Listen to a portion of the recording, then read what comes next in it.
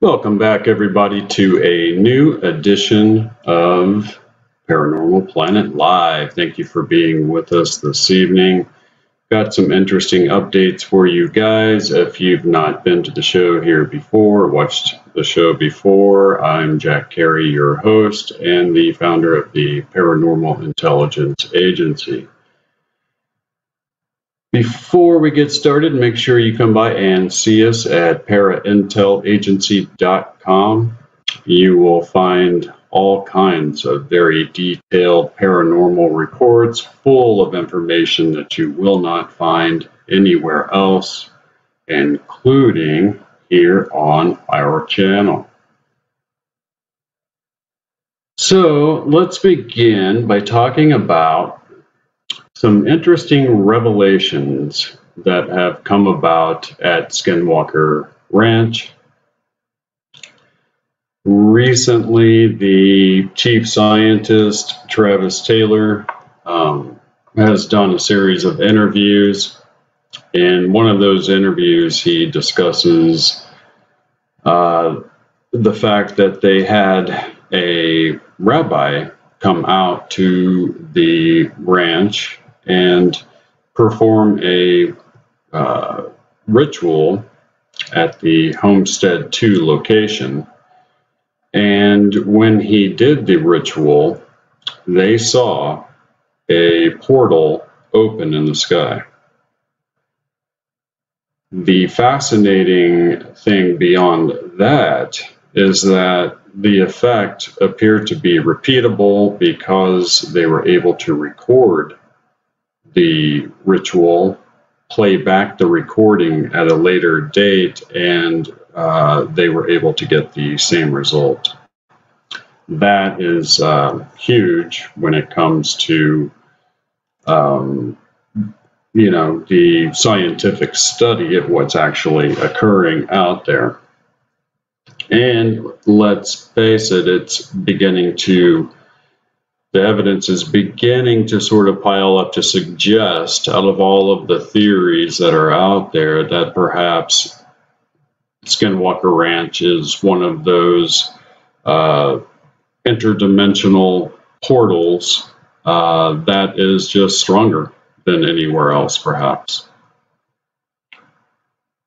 He also went on to mention that he has experienced the hitchhiker effect, which has been discussed at length here on the program in previous episodes.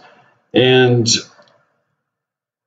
he came up with an interesting idea that had not occurred to me previous to listening to him. And the idea that he had, because of the hitchhiker effect and because of the way that it's able to follow you around and manifest itself, he wondered if this wasn't some form of quantum entanglement taking place. We do know through experiments that quantum entanglement is actually a thing. And could it be that consciousness, the consciousness of the person that is witnessing the event, somehow becomes quantumly entangled with what's causing that phenomenon, and therefore carries it along with them? It's an interesting idea. And like I said, one that had never occurred to me before. They were able to ascertain that with each and every event, they're able to record both gamma and microwaves. This is ionizing radiation. The radiation apparently has the ability to self-direct or to direct itself. They say this because Dr. Taylor was actually irradiated quite a bit at one of these incidents, and people standing in very close proximity to him were not. That should not happen. Um, add to that the revelation that their GPSs at very crucial moments cease to operate on the ranch. So this phenomenon, this intelligence, what have you, has the ability to block out GPS in its given range. And that should be also quite impossible and leaves them scratching their heads. At this moment in time, they are engaged in providing multiple stimuli to the environment there at the ranch, and then they are attempting to record the responses from that stimuli. Apparently, there is quite a bit of unaired footage that will be coming out that shows quite a bit of profound activity that they were able to actually get on camera. So that's going to be very interesting. I've discussed before the idea that Skinwalker Ranch is in itself part of overall UFO, UAP disclosure, and there are some very obvious reasons for that. And now we know that, in fact, Dr. Taylor was the chief scientist on the OSAP program, which studied the hitchhiker effect of the UAP phenomenon. So all of the pieces of the puzzle are sort of coming together to present us with a whole of what's occurring there and what might possibly be a doorway into another dimension, or into many other dimensions for that matter. Now, I wanted to also bring up CERN. Many of you will be aware that CERN has fired back up. They are at it again with their crazy scientific experiments. There's all sort of conspiracy theories about CERN, and that they may in fact be plotting to open an interdimensional doorway, etc.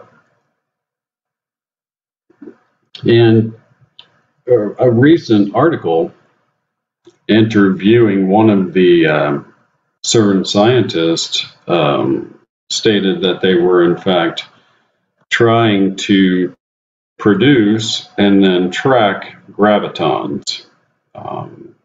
Gravitons being a signature of gravity, and nobody really knows if it's coming from another place, another dimension. And apparently they're able to watch these gravitons on such a scale that if they disappear, they know that they're somehow getting through into another dimension. And I would argue that that is, in fact, a first step in finding a way to create wormholes into other dimensions, something which is extremely unprudent in my opinion. So, moving on, shifting gears here, I'm going to talk a little bit about cryptids.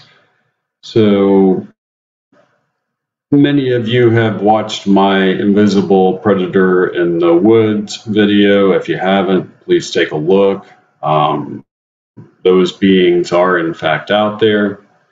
In the second video that I produced, the Invisible Predator update, I talk about how Jan Maccabee, the wife of Dr. Maccabee, a world famous ufologist and optical scientist, had an experience with one of these creatures. And because of her husband being so involved with the UFO phenomenon, I believe that there is every reason to have the idea that these predator-like beings are in fact part of the hitchhiker effect. It's something that we have to consider at this stage of the game. Also, I would like to bring up the idea that there are animals on the planet, one of which is one of my favorite animals, and that's the mimic octopus, is a real life, biological, here and now shapeshifter. Here is a creature that can look like any surface it lands on. It can change its colors at will. It can change its body into various shapes. It can pretend to be a snake to lure prey. And many scientists are beginning to discuss the notion that the octopus has such a high intelligence level that it may in fact be on par with humans, and it has DNA which isn't shared anywhere else on Earth, which has also led many scientists to believe that perhaps octopuses are an alien species that somehow arrived on this planet. And that's important because here we have a biological precedent for what might be a land-based life form with those same abilities, but on land. The ability to change its colors at will, its shape at will, to look like things it's not, to lure prey. It's not outside of the realm of possibility when you consider just how bizarre our planet really is.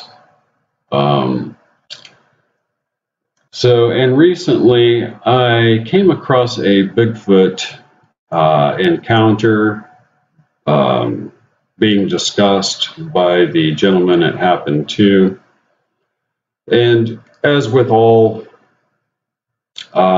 secondhand retellings of encounters, you never really know the quality of the credibility other than initial impressions and looking for things that are obvious red flags and things that are worthy of note.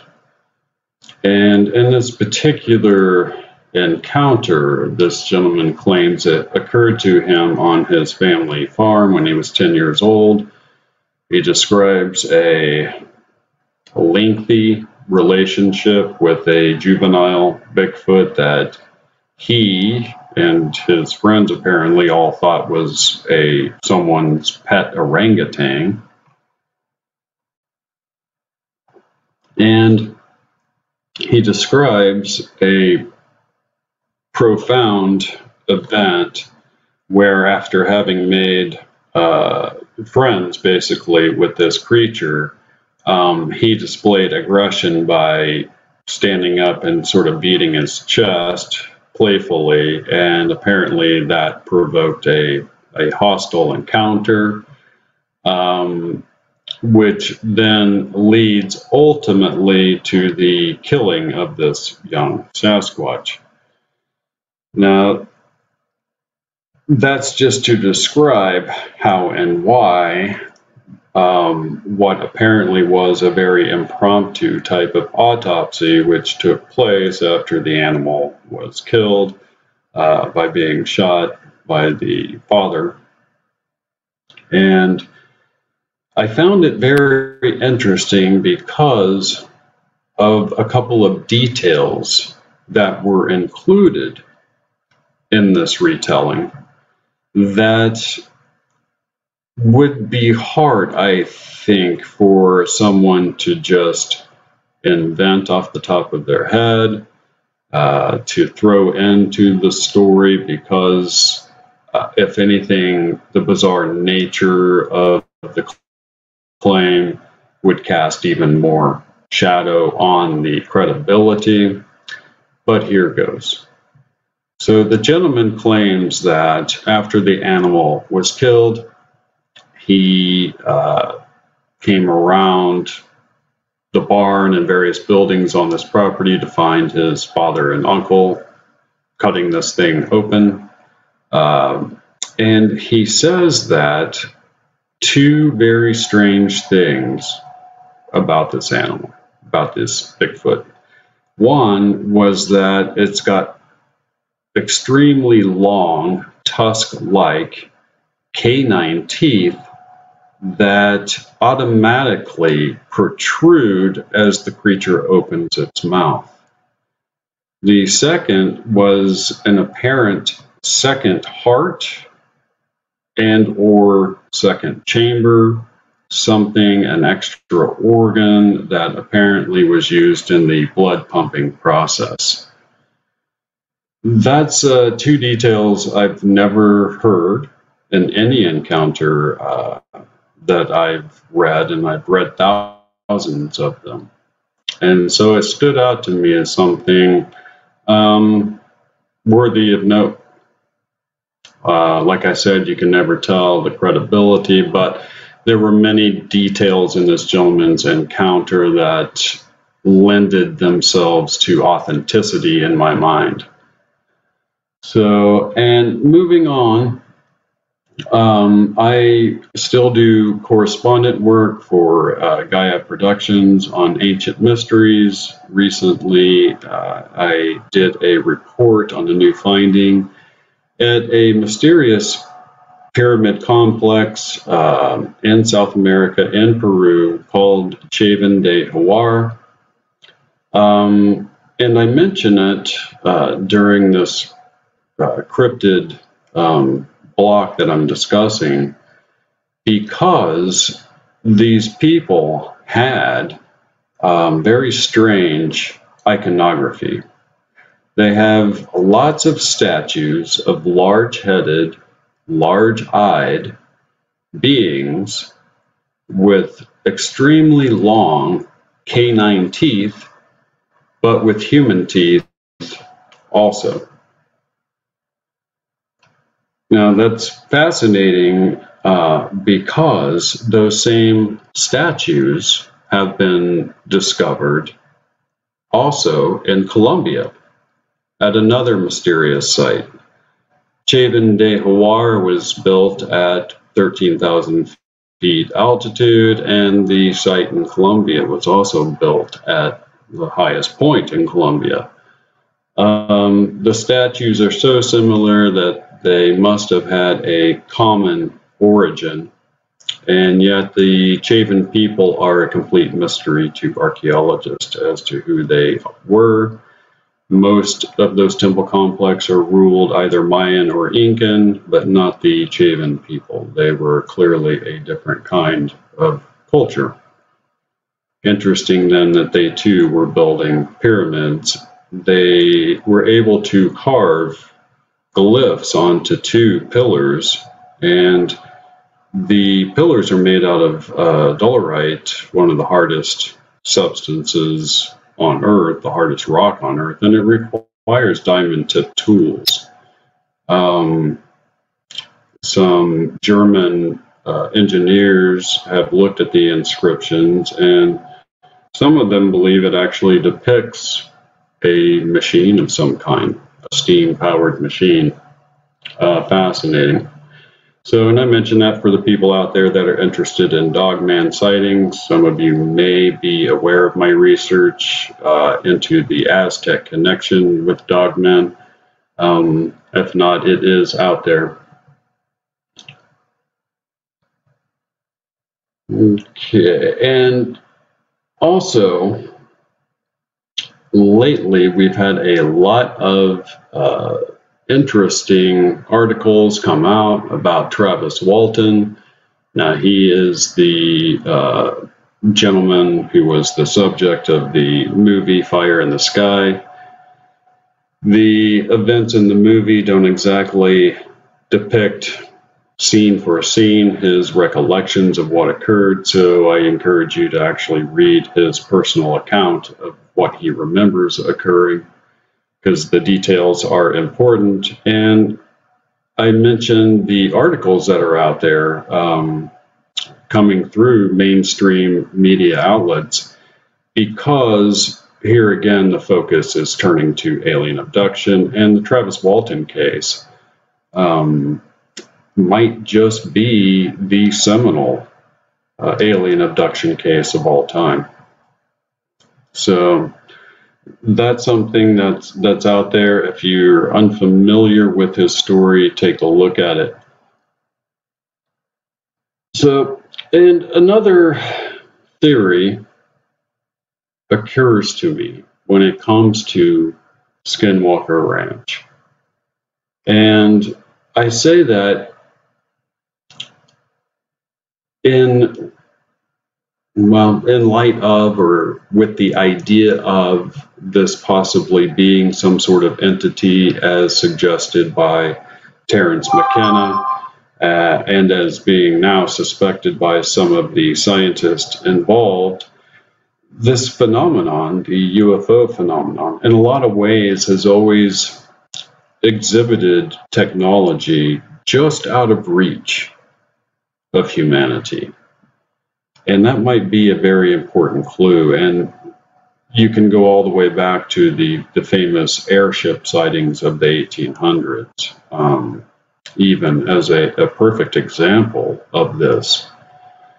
And it occurred to me, is it possible, as bizarre as it sounds, that perhaps an alien intelligence has been imprisoned on this planet for eons, and that it has slowly